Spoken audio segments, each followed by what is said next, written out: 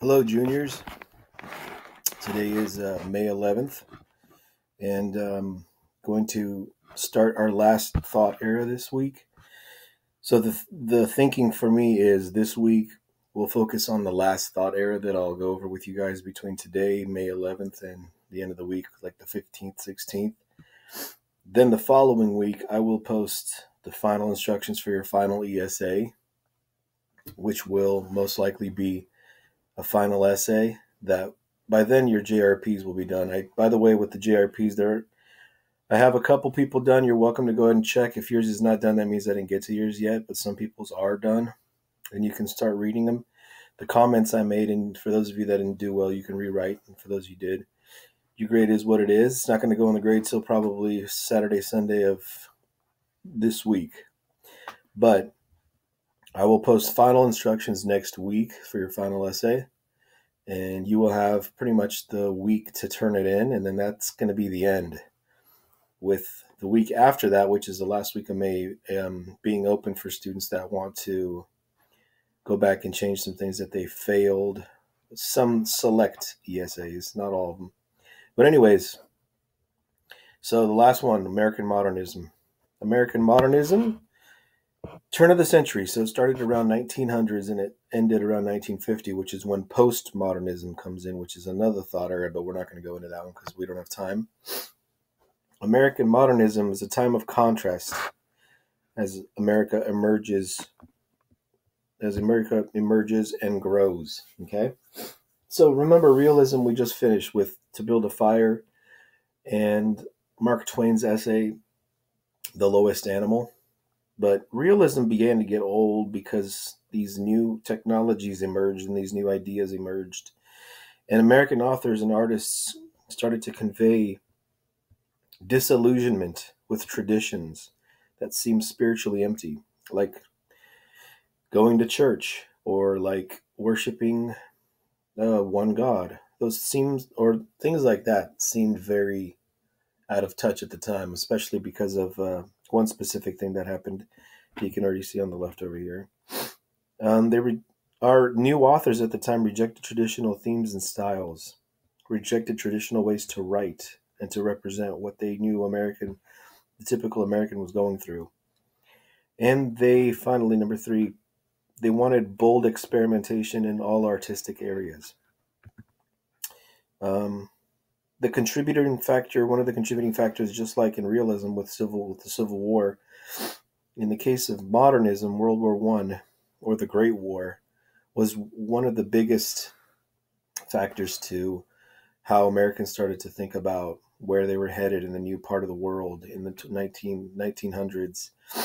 They saw disillusionment because of the casualties, how many people were dying, but they also saw such improvements in technology like machine guns and flying in airplanes. Things like that started to change the way Americans viewed themselves and the future too. Do you remember the American dream we talked about when we started the year? We started talking about the city on a hill, the new Eden that the Puritans, that John Winthrop saw. They, thought that there were boundless resources and opportunities in a land that was barely populated. There was no such thing as a cap on progress. You could do whatever you want. You can go west. You can cultivate land. You can own your own land. You can create your own business. The independent, self-reliant person will always succeed. Those things in the early part of the nation's birth, they weren't so much the same or true in the 1900s. Some begin to wonder if in the early 1900s if this is still true.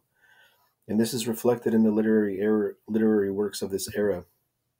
Like Richard Cory, this poem by Edwin Arlington Robinson.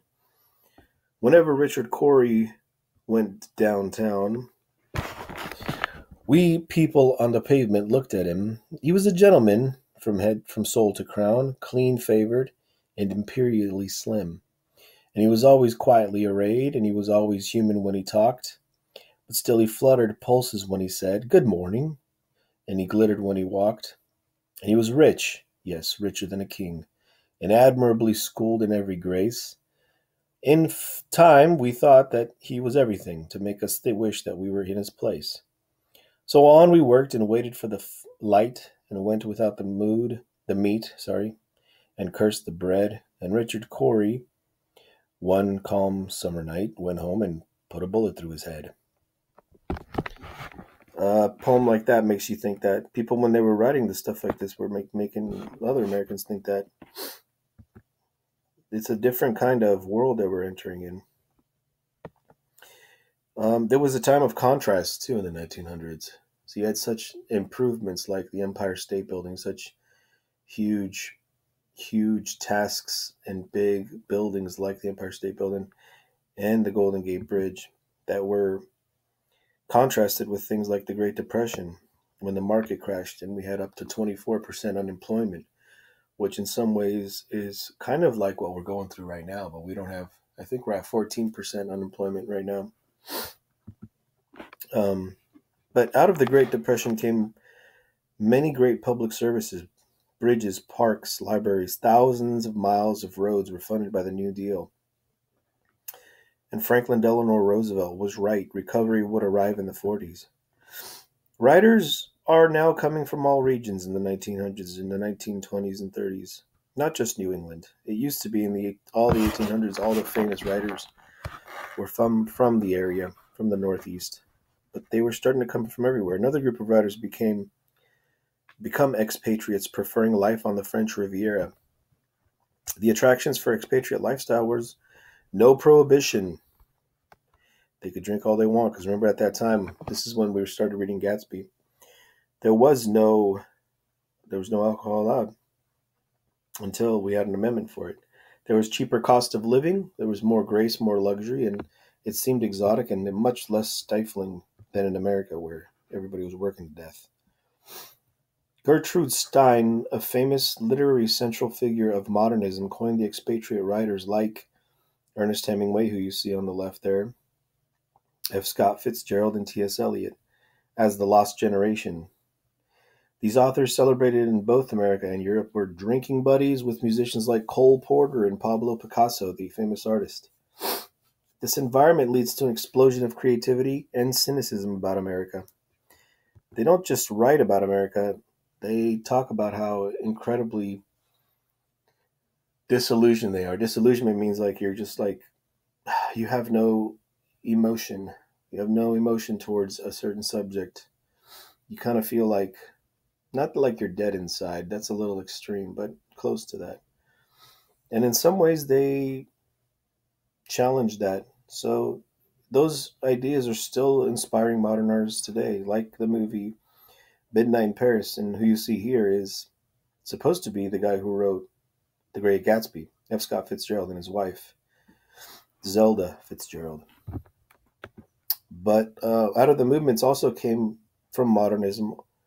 One of the movements that came from modernism was the Harlem Renaissance.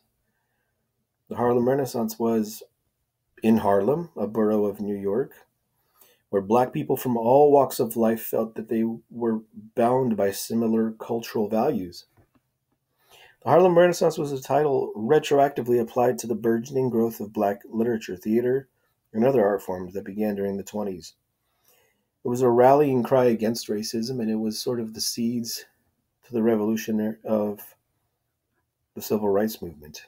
And there were such authors like Zora Neale Hurston, Langston Hughes being one of the famous ones, and they would all get together at the Cotton Club in Harlem, and they would talk, and they would perform, and it became sort of the cool hangout place that sort of took off, and everyone from there wanted to mimic the Harlem Renaissance, at least in black communities nationwide. They were trying to find out where they were going to go as far as a new identity and figuring out their new role. And so for today, I just want to wrap up with reading one of the poems by Langston Hughes. He's one of the famous authors of the Harlem Renaissance, who was very popular at the time. He also was an expatriate.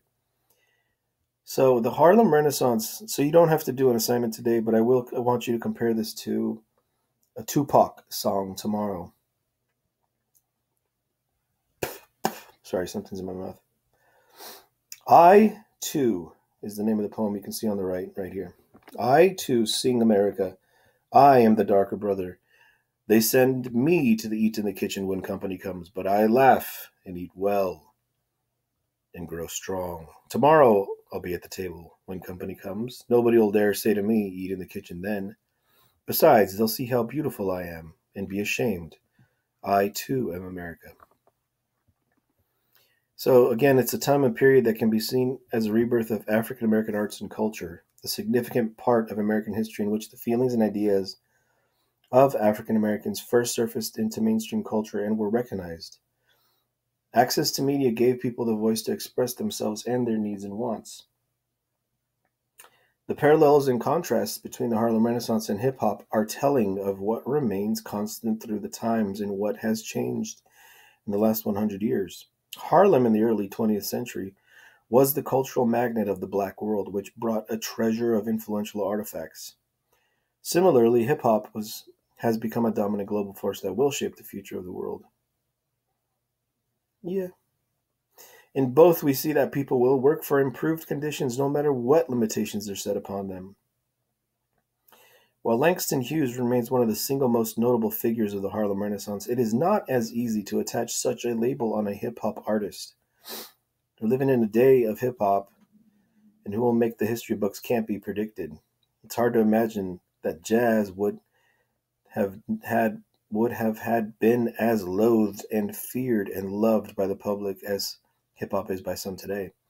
But perhaps in time, hip hop will too gain similar acceptance. Tupac Shakur is one of the unique hip hop artists who are known for both his authentic street persona and his sensitive artistic side. In his life, he had a career as both a rapper and an actor, and his style as a writer never strayed entirely from the poetic form. So tomorrow, I will share with you a Tupac song, and you'll have to compare it to Langston Hughes. All right, guys, have a great day.